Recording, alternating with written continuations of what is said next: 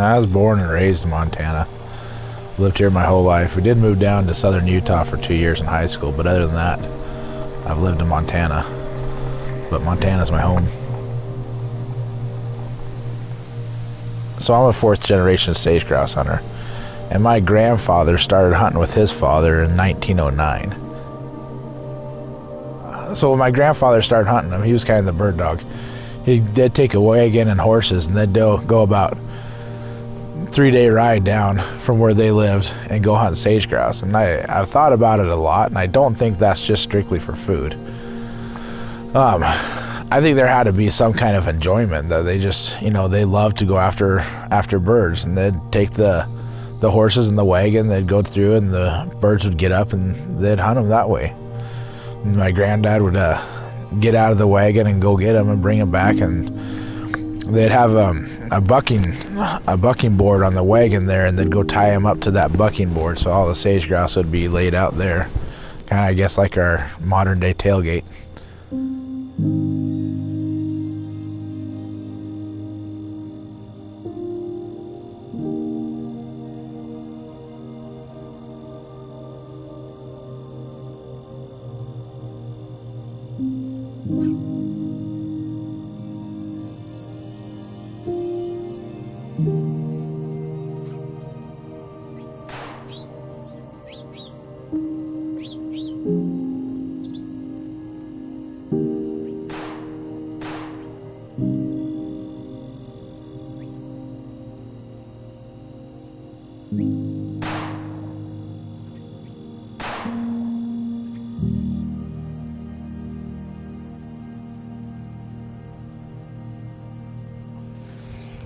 I'm pretty sure I saw a bird.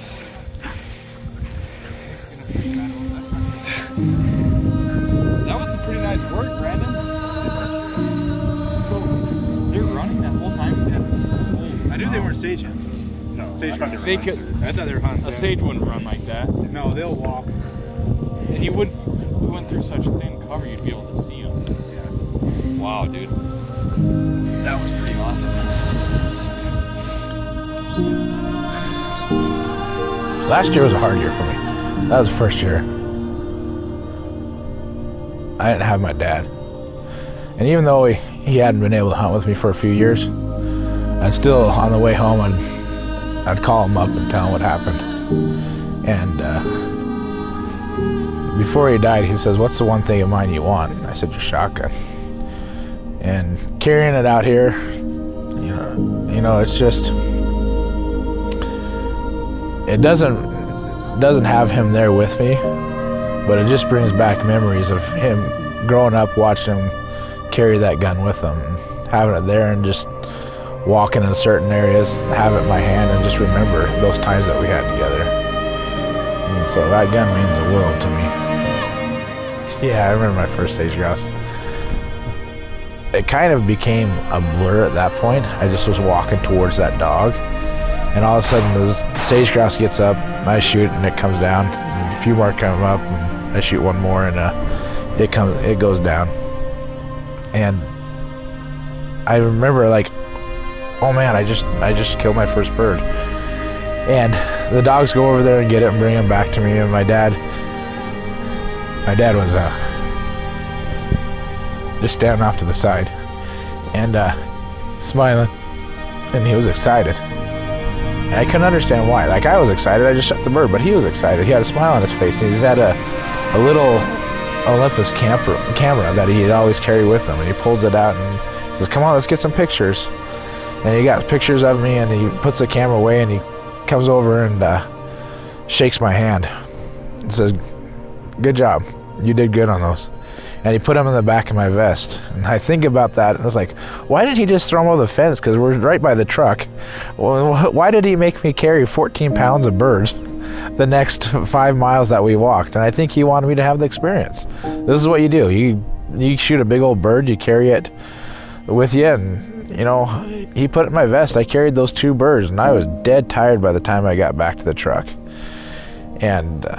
But I was happy I got those birds, and my dad was happy, and the dogs were there. They were Brittany's. And, you know, the one that was pointing the bird, he was as old as I was, a 12-year-old Brittany. named Coke, and he was a good dog. We saw more birds the rest of the day. We got more, and I don't remember if I shot any more, but I just remember those 2 birds. And I remember my dad's smile.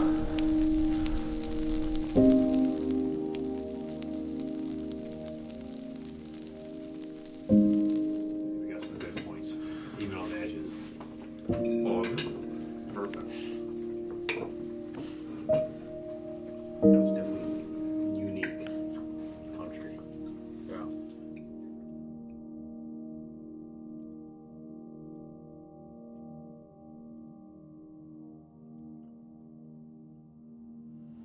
I literally have things that my great-grandfather learned about sage grouse in the 1800s have been taught to me that I'm still doing today. And what those things are, I don't know. My dad's taught me. His dad taught him, and my great-granddad taught him. We, coming out here and just being able to use those things and what my dad taught me and what I've learned and what I'll be able to teach my kids, it means the world to me. This land's very checkerboarded up.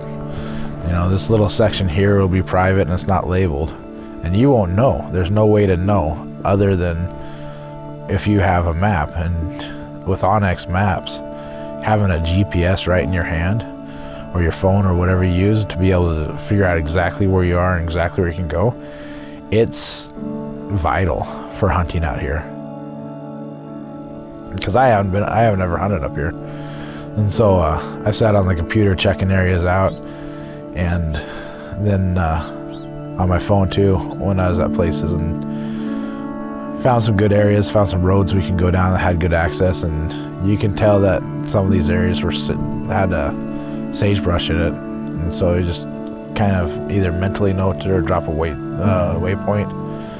And on the drive up here, I just kind of started taking some of those roads that I'd looked at, and it's done good.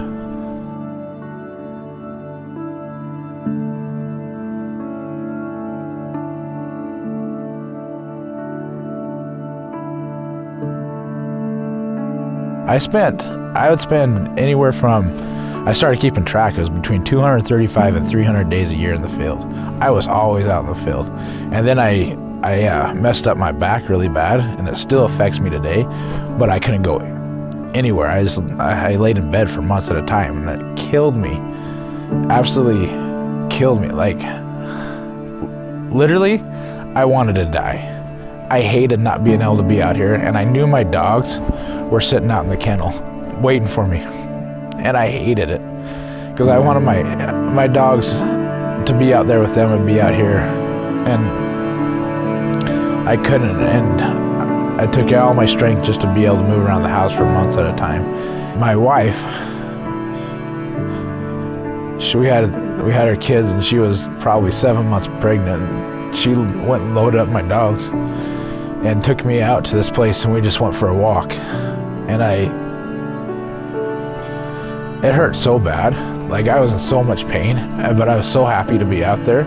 I didn't make it back to the truck hardly. I barely made it back, and here she is, 7 months pregnant.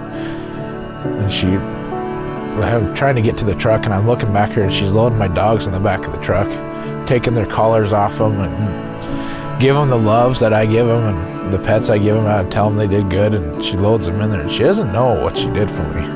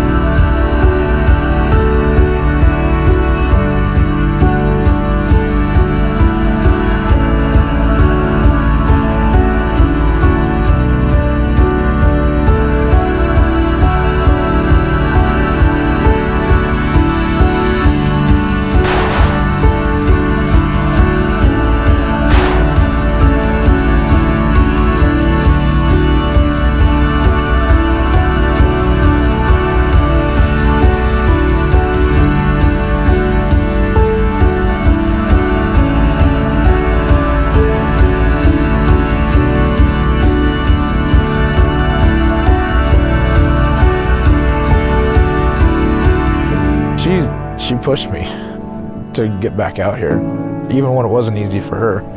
But she knew how much it meant to me.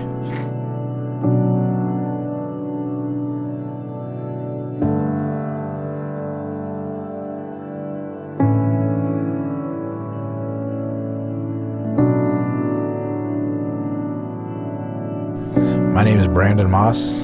I'm from Billings, Montana, and I'm a 4th generation sage grouse hunter.